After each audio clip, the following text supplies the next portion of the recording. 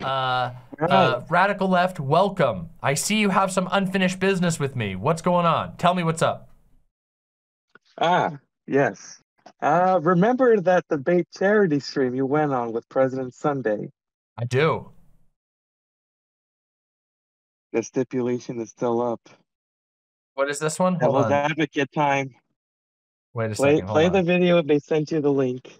Wait, hold on. All right, hold on. Let me put the video up real quick. Who claimed to be the first demon type streamer? Am I correct in that assumption? All right. You are correct. And also, I am correct.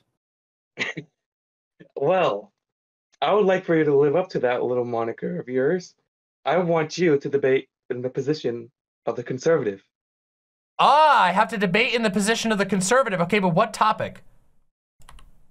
I'm gonna let you decide on that one. No, you That's can't only let me decide on that. Okay, all right, fine. All right, fine. I got this. I will debate in favor of monarchy. You ready? Oh, that's a good topic. That's I right. like that. Monarchist mama. Hey, you're already like All half right, you there on ready? your Discord server. Actually, no, you're like 100% a monarchist in your Discord server. Yeah, You no, were saying that yourself. I'm an imperial on my Discord server. My Discord server is it is an autocracy. There is one. But yes, I can tell you exactly. I can tell you. Two says I knew it. All right, it's easy. Okay. All right. So let me explain to you from the position of a monarchist conservative why the monarchy is the best option. And the first argument that I'm going to make is that it is time tested. Monarchies have proven themselves to be a stable type of government to sustain a healthy society for significantly longer than capitalism. They resulted in significantly less deaths than democratic capitalist systems. If you take a look, no matter how much infighting and how many different struggles you can complain about with regard to medieval conflict between kings and lords and whatever. You want to see a real disaster? You wait until nation states, democratic or pseudo-democratic nation states get into a war. Then you end up with nuclear bombs. You end up with World War II. You end up with World War I. You end up with Vietnam. Monarchies are significantly better at sorting out their problems than the pathetic, embarrassing squabbles and mass death of the democratic system. Additionally, they're more honest. Oh, I pressed a button. A monarchy is a significantly more honest system than a democracy. In a democracy, you're told that you have a say, when in truth, you don't. You're told that you rule your life, when in truth, you don't. Your life is ruled by a cacophonous disarray of representatives and senators and some dude who's the president, who's basically a sovereign, but not really. I mean, hell, we could even look just the other day. How's the United States Democratic House of Representatives doing? Not very good, is it? They can't even figure out who's in charge anymore. Well, that's no problem in a monarchy. In a monarchy, you know who the sovereign is. It's the king. It's daddy, baby, or maybe the queen. It's mommy, baby. It's easy, you know, and yeah, sure. Is it a little more brutal? Sure it is. Is it a little bit harsher? Yeah, but it's more honest. You're not being lied to and sold a falsehood of freedom like you are in a democracy. See? Simple, as simple as that. Anything to throw back at me?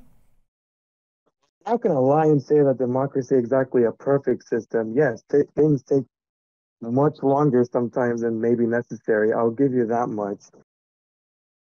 Just because something is time tested doesn't mean it's exactly a good thing. I mean, there are many things that Yeah? have been around for a very long time, and well, just because they've been around for a long time doesn't mean they're good. Oh yeah, like what? I mean, executions, they're also time tested. Hell, the Do French you Revolution was think built on executions that. are not being done by a democracy? Executions are done by democracies all the time.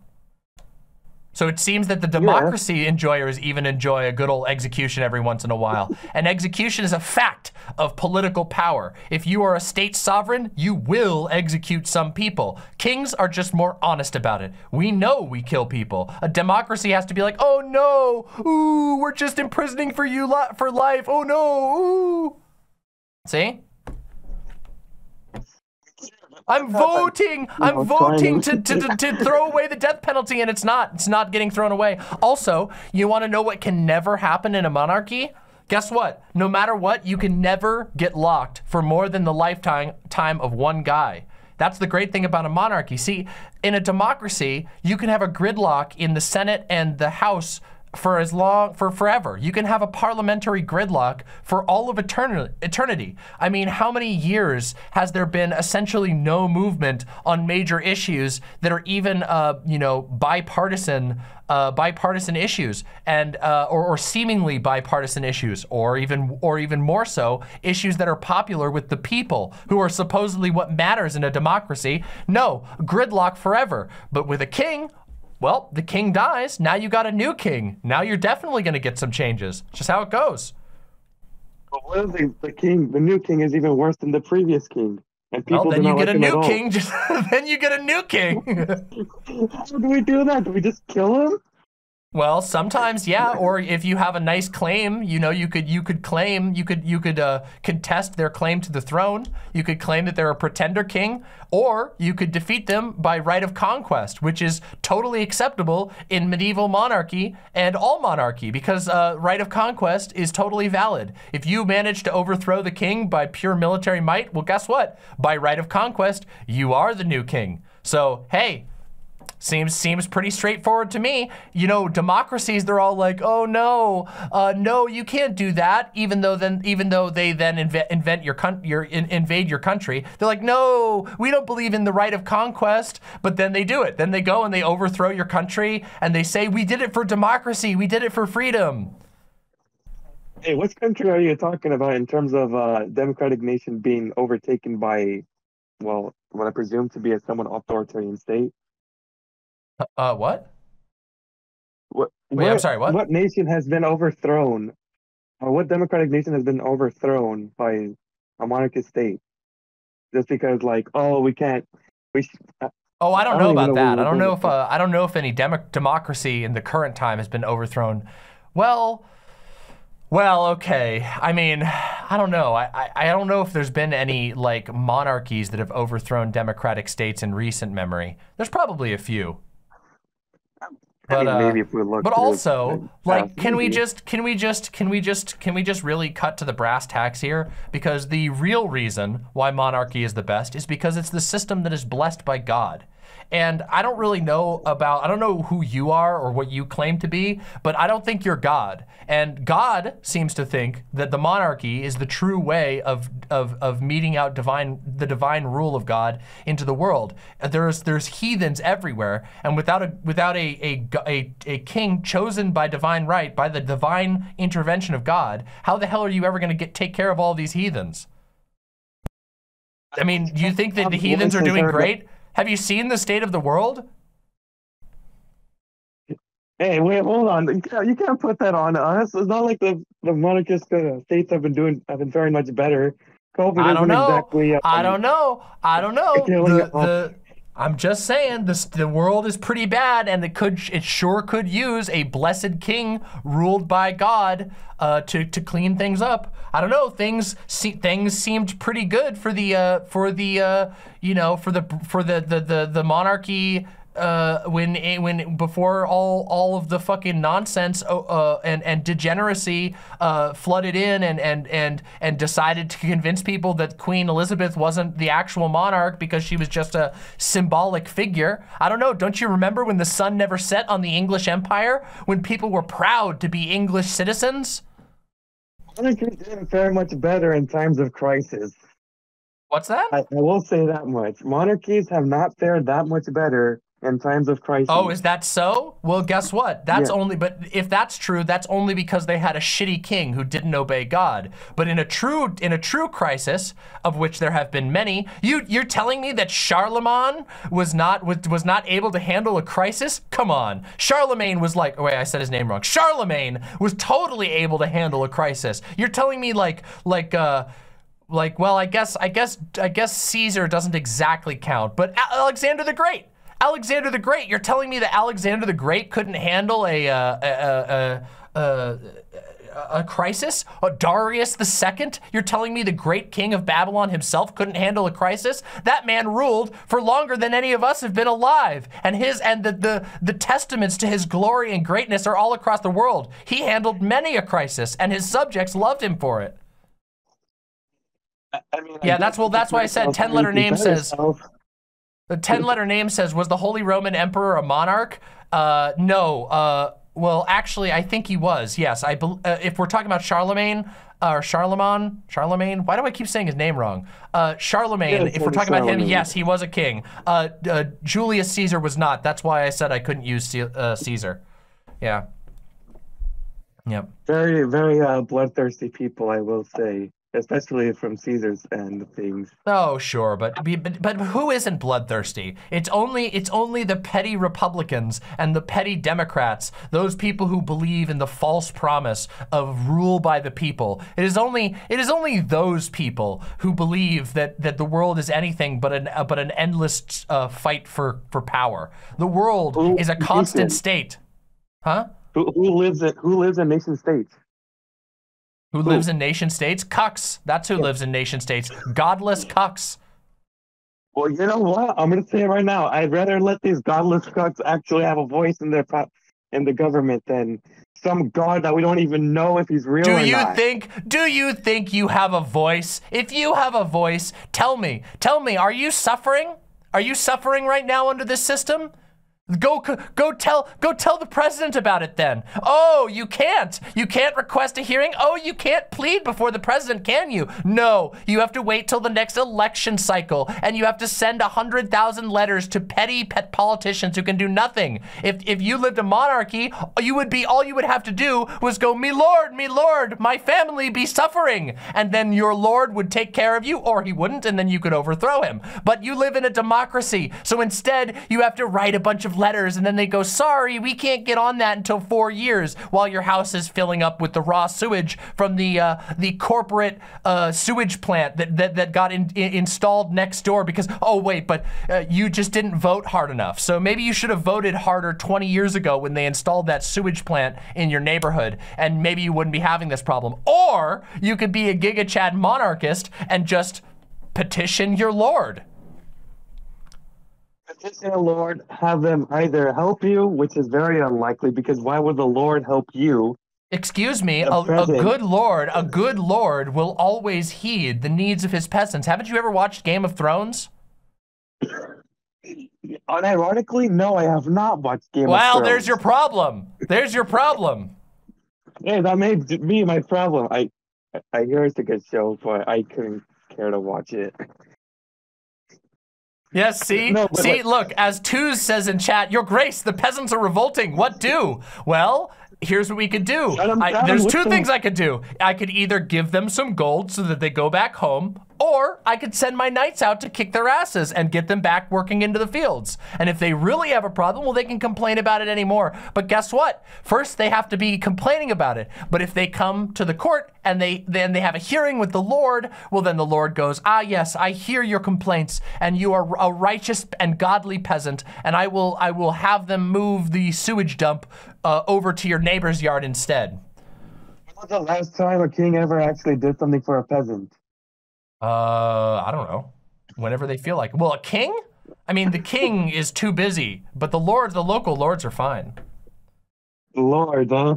The lords. Yeah, look at this. See, 85D2D Derek is agreeing with me. Revolutions were so much easier in monarchy. It was basically part of the system and much better than cucked voting. True. You're going to be voting until you die. You think that any of the voting does anything? You think, I'm voting. No, you're not doing anything. You're filling in a paper and they're throwing it in the trash and ignoring you.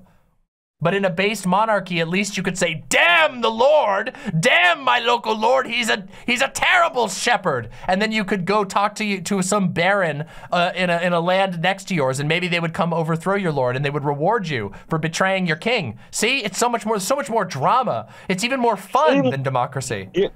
You're saying like overthrow the government, like is this another Wednesday? Like, oh yeah.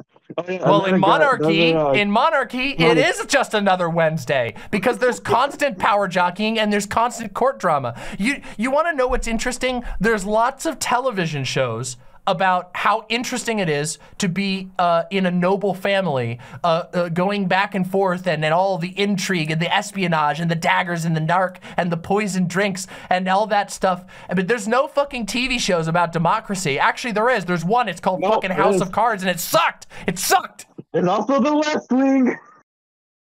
Oh, The West Wing, but that's soy, and everybody knows it's soy. It's soy, but goddamn it, is it also not empowering? Listening to those people just speak on and on. See, you even agree with me. You agree with me. I told you I could take any conservative position and I could make you agree with me. That's how sinister it is. Here's the thing about democracy versus monarchy. In democracy, there's actually way less bloodshed inside its nations in terms of actually making some change in the government. Are you sure about that?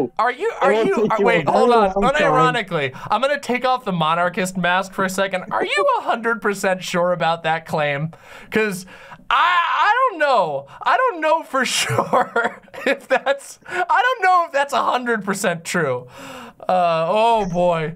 There's a lot of bloodshed that goes on every day. I mean, like, how many, wait, hold on. Let's find out real quick. Hold on a second. The government, but to at least have some change in the laws in our country. I mean, it can't be as much as what? Oh no! How bad is maybe less deaths, but not less violence. Like how many Americans are in prison? Most of them are in prison for breaking, like, most people are in there for breaking like stupid ass laws. Most people who are in prison aren't there. I am the radical left, and I'm not exactly the biggest fan of prisons myself, okay? Yeah, I see that, but let me tell you this. Do you think there were more people in prison under a monarchy where you need people to work your fields? Not only that, they were also treated so much worse. Oh, sure. Yes. Well, no doubt.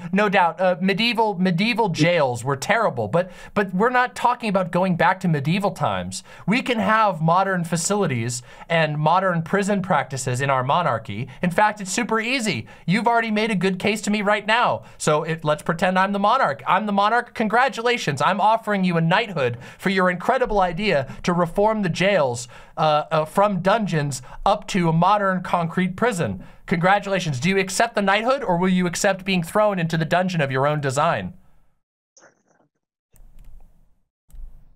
Choose carefully. Choose carefully. Wait, what kind of choice is that?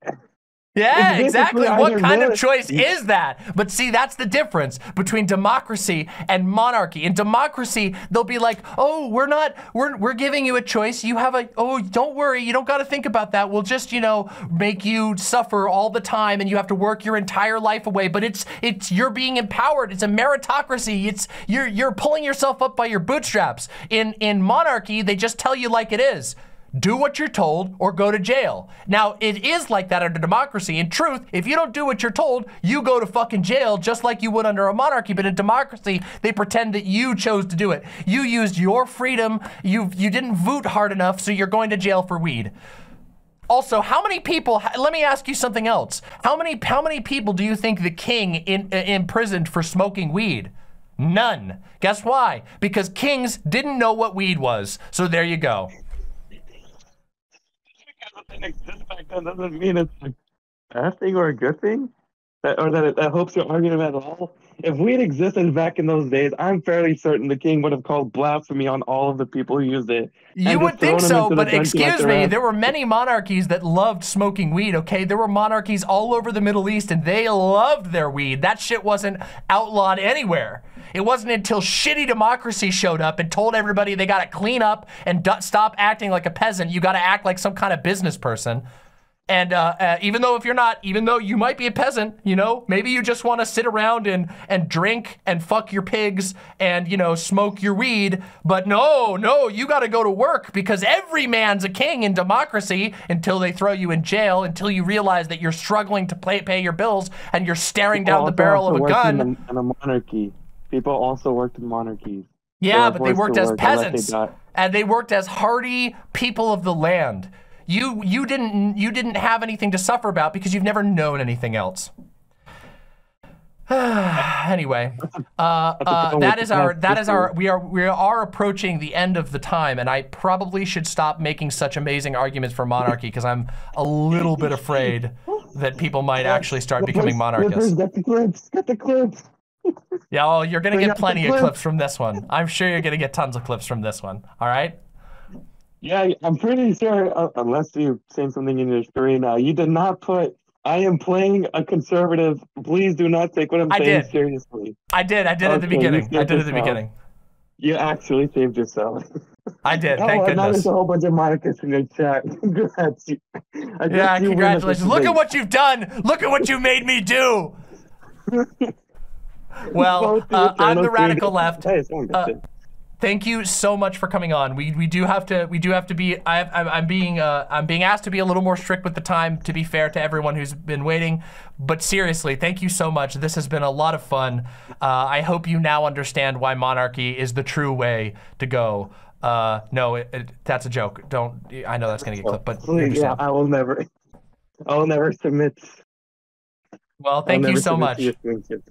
Well, we'll see about that. We'll see whether you submit after a few stints in the dungeon. Oh no, please don't send me that. Yeah, in you go. In you go. No.